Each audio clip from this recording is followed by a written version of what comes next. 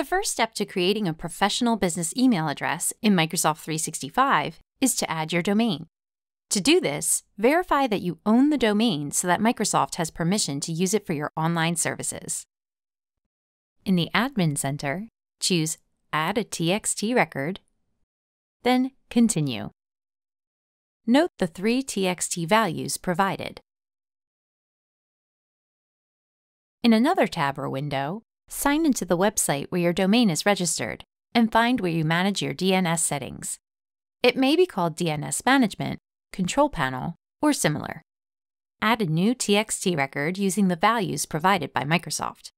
For the TXT name, use the @ symbol or leave it blank if there's no option for it. Add the TXT value and TTL value, then save your changes. Adding this TXT record won't affect email or online services tied to this domain. Return to the Admin Center and choose Verify. Verification can take up to 30 minutes. If you receive an error, check that you entered the TXT record correctly. Now that your domain is verified, you can connect it to email and online services in Microsoft 365. If you need assistance, choose Help and Support.